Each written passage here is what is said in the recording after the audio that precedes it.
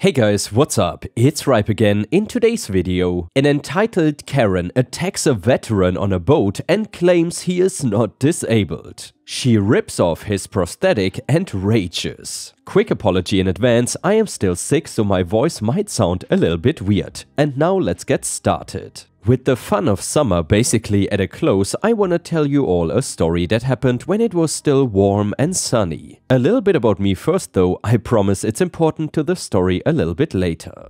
I was in the Air Force for many years and honestly, I was the kind of guy that some people refer to as a lifer. Meaning that I loved my job and was going to do it for my entire life. That got cut short though when some things happened on the last tour, which was meant to be simple evacuations.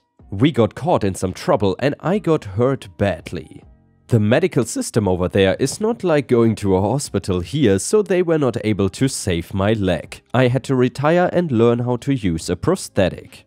I am a guy that does not do anything half-assed though, and after many years of practice can walk on it seemingly perfectly. I wanted to do something really nice with my wife and we decided to go on a little boat tour. It's kind of like a cruise, but it only lasts a day and it's mostly to see sights from the water instead of docking or being out on the ocean. It was really nice though and we got served a lunch and there is even a bar on the boat. Of course, the good always has to come with the bad, and that meant there was a woman that seemed to complain about every single thing. I have no idea what her name is, but based on her behavior, I'm going to call her Karen. I assume everybody here is familiar with knowing what that entails at this point. At the lunch portion, she complained about the food and she was upset the boat could not randomly stop because some places of the water looked good and she wanted to go in and shop. I have no idea why she would even think that was possible. We did our best to ignore and avoid her because I wanted to have a good time. For almost the entire trip, we did and did not let the things we heard Karen saying in the background bother us. It was not until we started talking to another couple about jobs and me talking about how I lost my leg in the Air Force that Karen seemed to come out of nowhere. Karen, oh please, you probably just want people to feel bad for you with that story. Me, excuse me? Karen, you heard what I said. I know what people in the military look like, and they are not string beans like you. Well, not every person that serves is a huge marine like you see in the movies. Plus, it's been over a decade, so give me a break, lady. Wife, why don't you do everybody on this boat a favor and mind your own business for once? You have not shut your mouth yet and some of us are trying to have a nice day. Karen, oh yes, it must be so nice for you to benefit from your husband's lies. If he actually didn't have a leg, he wouldn't be able to walk like that. Everybody knows that if you have a fake leg, it means you limp. You could not even bother to do your research. I did not want to start a fight with Karen, especially since I knew she had been drinking. I was never going to see this woman again in my life anyway, and we had about an hour before the ride was over. I just tried to ignore her and changed the subject to the guy I was talking to until she walked out of earshot. He was amazed at how crazy she seemed and my wife looked ready to pounce on her. My wife does not get upset by too many things, but people messing with me is one thing that she just cannot stand. She also served and knows how badly injured vets get treated. I pointed out something and we started looking at that and thought we were done with Karen. The guy was curious about my leg and I really don't mind, so I pulled up my pants to show him my prosthetic. If you don't know that they are doing amazing things with them and they sometimes look very realistic. Still, you can usually tell it's a fake leg just by seeing it. Once again, Karen ran over, and since this story is getting a little long, I'm just gonna summarize what she said. She said that she knew I did not have a prosthetic and admitted to thinking that all of them were just metal and basically looked like a robot leg. We were also sitting on chairs at this point, which is important to note. We questioned what she thought it was, since it clearly was not an actual leg. That was when she said the thing that was the dumbest thing I have ever heard somebody say about a fake limb. She said it was just a plastic molding that I put my real leg into to trick people into thinking I was disabled. I could not help but laugh at her, so I was distracted while she went in to prove that she was right. She ripped off my leg and threw it right into the river. She had a smug grin and then looked to see that I did in fact not have a leg. I expected an apology, but looking back though, I don't know why I thought I would get one. Instead, she started blaming me somehow, and it was my fault she ended up doing it, acting like I tricked her or something when I never lied to her. The captain saw the entire thing, and I don't blame him for not knowing what to do. He made a comment before we left not to throw trash into the river, but he did not know how to handle somebody throwing an entire leg into the water. I was staying calm and just asked if he could radio to have police waiting when we docked in about 15 minutes later. When we docked, the police were waiting, and before Karen could get off, they stopped her and made everybody stay until they found out what happened. She tried to deny, saying that what she threw was a prop leg, but I had a ton of other witnesses. What she did was classified as destruction of property, since there was no way to get it back, and even if it did, the chip inside would be destroyed. I, of course, was going to sue her to pay for a replacement, and I could not wait to see her face when she knew how much my leg was going to be. It took a while to get the quote back from the insurance, but since I had only gotten that leg a year ago, they were not going to cover for the same one. It was going to cost $5,000 out of pocket for it. Karen was speechless when she found that out, and part of me hoped she did not have the money and might have gone to jail.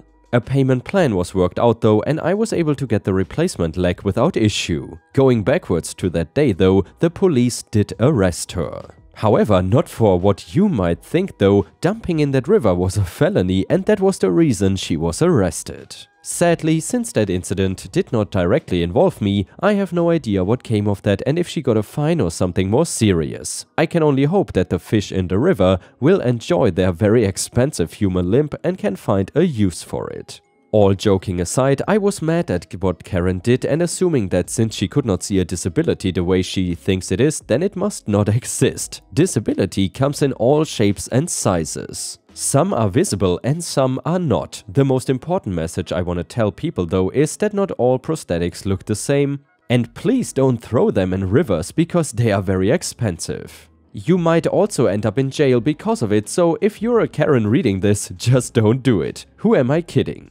Obviously, no Karen would read this or learn from it, so instead just enjoy the entertainment value.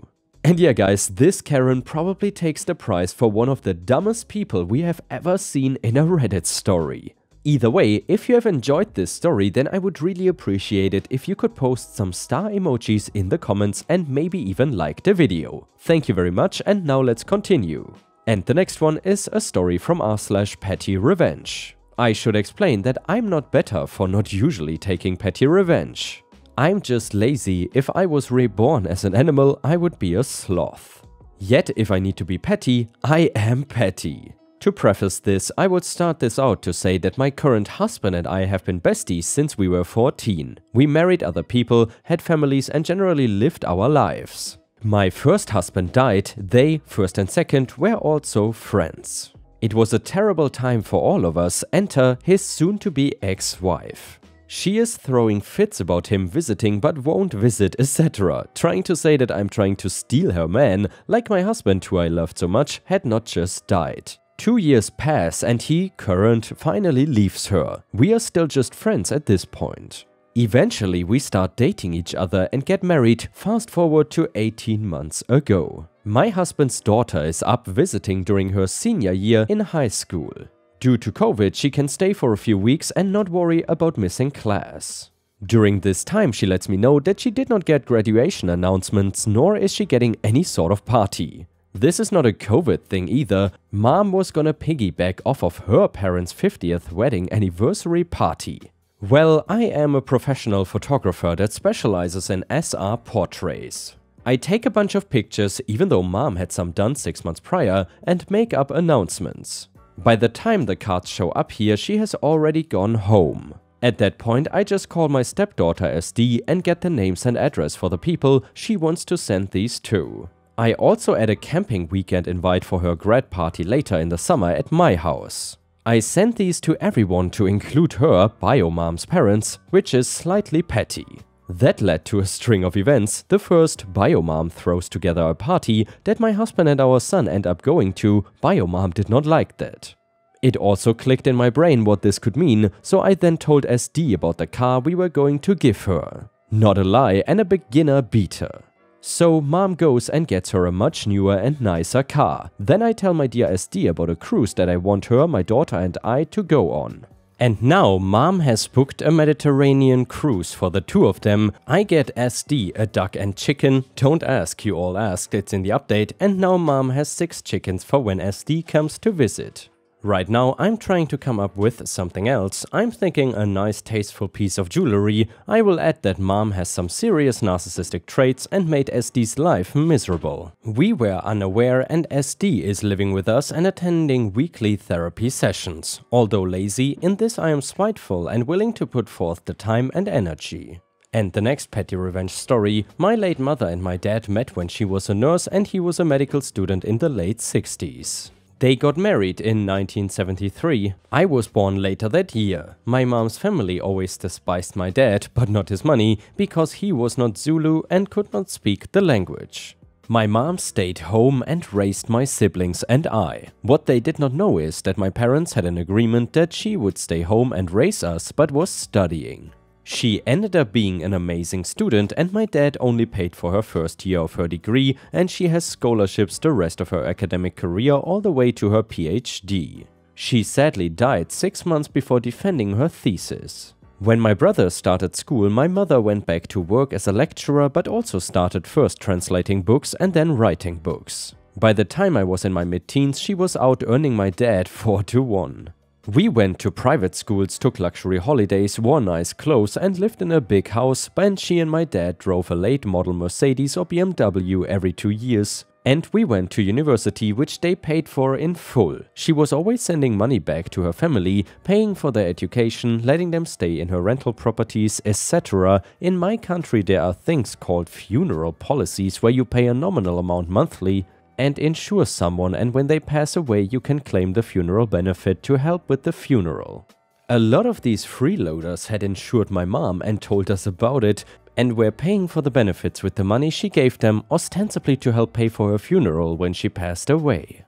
The story: my mom passed away suddenly and unexpectedly from an asthma attack on a Tuesday, 6 April at 63, and we dully informed everyone. They, my mom's family, all lived 6 to 12 hours away by car. Strike number 1, they call asking for gas money to come to the funeral. Strike number 2, they arrive empty-handed and expect to be waited on hand and foot. They also never contributed even 1 red cent to her funeral.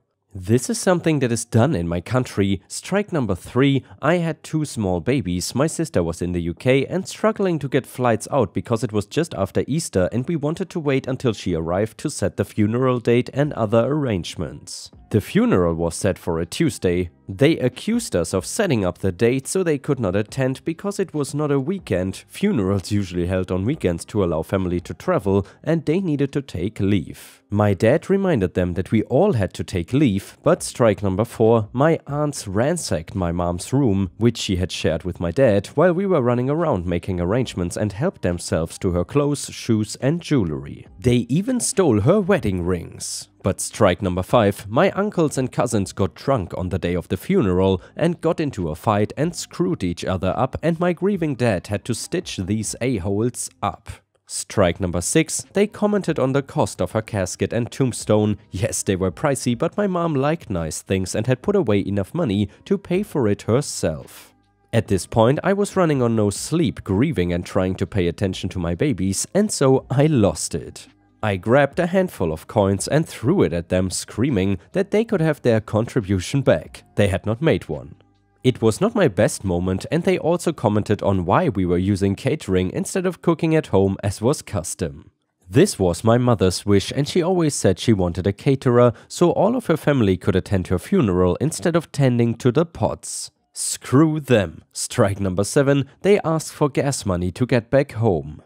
The revenge. Now, to claim from the funeral policy you had to produce a police-certified death certificate. As they were weaseling their slimy ways out, they all, to a man, all 12 of them, aunts, uncles, cousins, asked for copies of the death certificate. They had the program ostensibly to get bereavement leave from their respective jobs. So then I gave them photocopies of the death certificate, just not certified. Haha.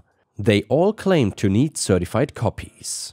My dad and I told them that for work they don't need certified copies, just copies, and we sent them on their way. The fallout, none of these guys were ever able to claim from the policies because they could not get certified copies and they were unable to get original death certificates, simply because we never gave them copies of her ID needed to get an original certificate. F you greedy a-holes. I hope you got rich selling her clothes and jewelry. Oh, and the tap of unending money shut down hard. ETA, you cannot get a funeral policy on just anyone, you have to have a familial relationship usually, you need to provide their ID number, address, etc. and after death you need to provide the aforementioned police certified death certificate and police certified deceased stamped ID to claim. You would not have access to these, we hope, with a random person. And the next one is the third petty revenge story, and it starts like this. This happened less than an hour ago and my revenge hard-on is yet to subside. It is late, over 9 PM, and I work in the town next to where I live, so I got on the highway, 2 lanes each way, separated by a patch of dirt in the middle, and I merge on the right lane, and on the left, about half a car in ahead of me, is a white Ford pickup, which is important for later. All of a sudden, the pickup starts merging onto my lane after a car behind flashed its lights to get them to get out of the fast lane. No blinker, no mirror checking, just moved like nothing was in the way. I brake and flash my lights and the idiot brake checks me, which did nothing since I was already braking because of that stupid maneuver. But still took the opportunity to take the left lane and pass because I don't like driving behind a-holes. Then went back to the right lane after because my exit is coming and that's when the idiot starts flashing blue lights on its grille behind me. For reference, flashing blue lights in my country are exclusively used by police forces, so they are not allowed anywhere on civilian vehicles with fines for impersonation of authority. Currently the police pickups here are either Renaults or Toyotas, so I knew this was not any kind of police vehicle. Fords have not been used in about 8 years and this pickup was brand new. Here comes the revenge part. The exit I need to take to go into my town is getting renovated, so the 2 lanes merge into one and at night there is a police checkpoint to enforce the 30 km/h speed limit because part of the highway does not have asphalt on it. So then I let go of the gas to prepare to slow down and get off the highway, and this moron is so fixated on my car that he doesn't notice the roadworks to the point that the 2 flashing lights are the only thing I see on my rear view mirror. Once we are on the single lane with those heavy orange cones, he has nowhere to go, so when I approached the first policeman directing traffic, I was already doing about 10 km/h, lowered my window and directed him to the flashing lights on the pickup behind me. To which he then thanked me and proceeded to direct him to a clearing in front of the police car that was parked right ahead. There is very little that annoys police here more than an idiot trying to pass as a police officer, so that guy will get a ticket, lose a couple of hours, and probably will be forced to rip out the lights and toss them before being allowed to continue. And yeah, ripe stars, that is obviously one of the dumbest things you can do, to impersonate police. However, I'm sure some of the Karens in our stories already got experience with that, and I think we have already read a few stories where Karens, especially in HOA neighborhoods, pretended to be police. But either way, I hope you enjoyed today's video, once again sorry for the cold, and I hope to see you again tomorrow.